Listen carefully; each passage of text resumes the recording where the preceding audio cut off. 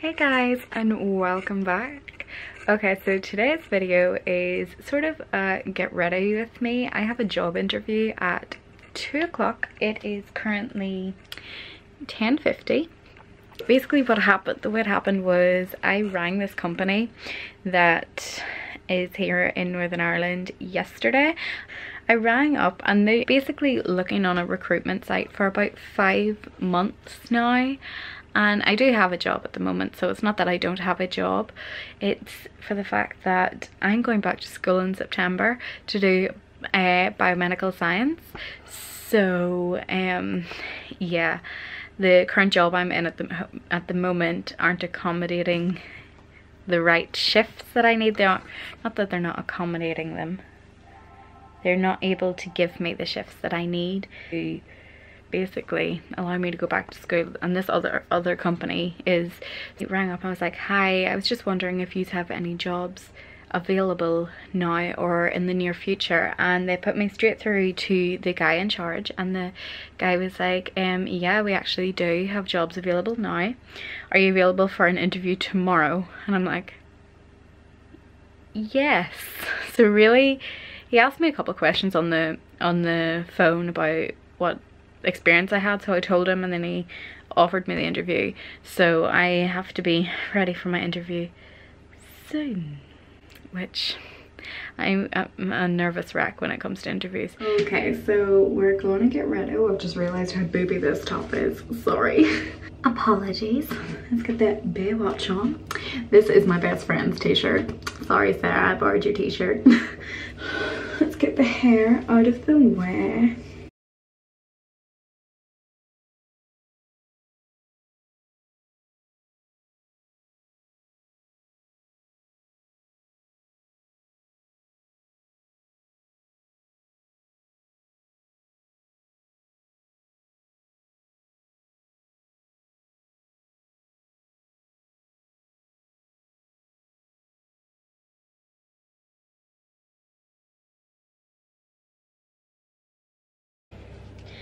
I'm using this style brush.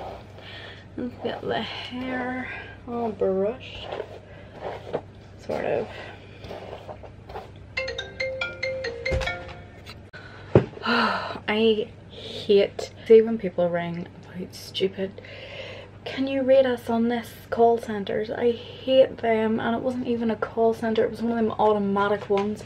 Like, guys, no.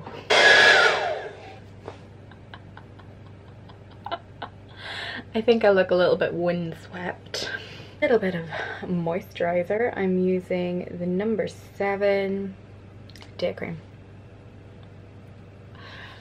I have a very normal to dry skin, but around my nose would be the driest area of my skin. So I want to really moisturize that up. And yeah, is I want to do these eyes. So I'm using MAC Pro Longwear NC20. I don't use it as a concealer, I use it as an eyeshadow, because as a concealer it's great, but it just doesn't work well with my skin. But look how dirty it is. It's so dirty at the moment. I'm starting off with this color here and just going in just to sort of set that color. This guy here. I'm not very good with knowing which colors to go where, but I'm going to go in with is this color. Blend, blend, blend. This plum color. Okay, so it looks absolutely terrible right now, but I'm going to take just this brush and just go on like this. Mariah Carey's My Mimi, from her Christmas collection, and it still has her face on it. I think it's too dark as a highlighter for me personally, so I'm gonna just take it on this little on this little brush, and I've been using it as just an eyeshadow. So back into my Morphe palette, I'm taking this color here, this one here, an angled brush with this, and not for it to be angled, but just so it can be on the outer corner.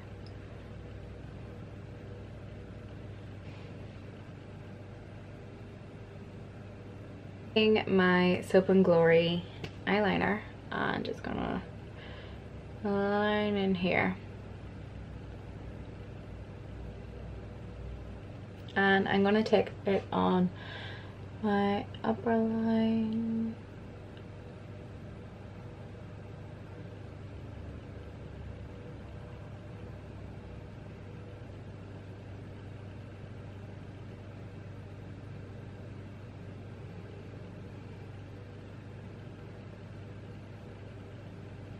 Just using Urban Decay's Blackout from the Naked 2 palette, though they have them in pretty much all their palettes now, so yeah. Just sort of press it on top of that black.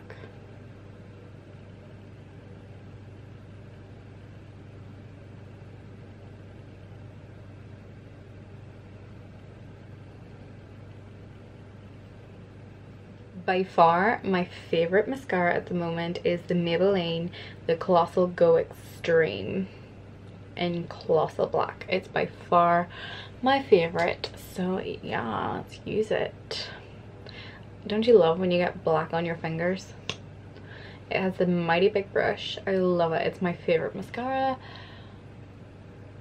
I love all Maybelline mascaras. Now that my eyes are done, I'm gonna go in with the Smashbox Photo Finish foundation primer. A little bit. Just put it on my cheeks, down my nose, forehead, chin, because I have a bit of texture there, and around this area of my nose. Cheeks, I don't really have pores, noticeable pores, but I'm just trying to blur my face out at the moment. So I have issues from my nose, so let's get that figured out. I'm gonna go in with my Makeup Forever. I haven't used my Makeup Forever in a while, so let's go in with this. Just like so. Angled kabuki. Then I'm gonna put a little bit of Cover FX Custom Drops in E plus Chamomile. I love these, so. Does anyone else's bottles like suction in permanently and like get all gross and sticky? I don't know why mine has, but it's disgusting.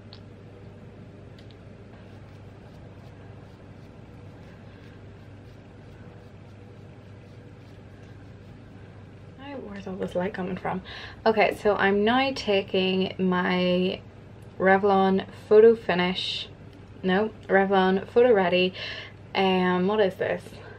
Eye primer and brightener up a little bit because they're pretty gross. My goodness, I look terrible. I look awful. Such a confidence booster. Yeah, I'm just gonna do it with my finger because why not? I'm gonna take my Urban Decay Naked Skin Foundation, Naked Skin Concealer right under my eyes. And then just take this brush and blend, blend, blend my contour kit and use the banana powder out of it to counteract my purple bags. And that will also set the powder that is underneath. Take my Real Techniques contour brush and go in with my contour color, which is this one here, in my Anastasia palette.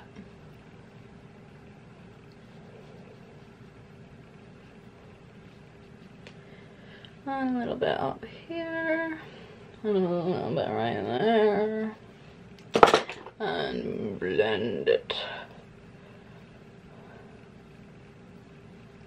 this color and this color. I mix these two to get my shade. And yeah. Okay. Eyebrows are done. I think today I'm going to use the number 7 blush in Soft Damson. I used to use this a lot when I was younger.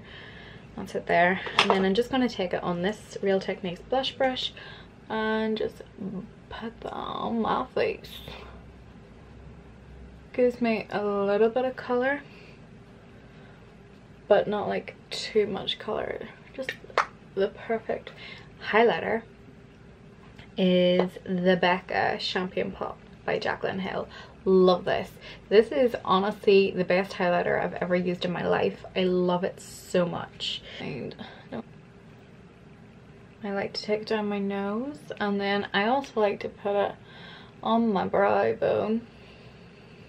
On my Cupid's bow. My Hourglass Luminous Light powder, and I'm just going to take it on my Real Techniques stippling brush, and I'm just gonna put that on my forehead and like under my eyes, down this nose, chin, and lastly I'm gonna take MAC's Velvet Teddy and just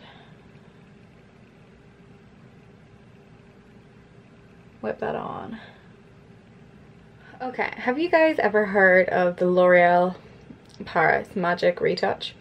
Now, because it's not time for me to get my hair dyed, you guys can see I don't normally show my greys, but I am today. I'm going to show you. Maybe you see.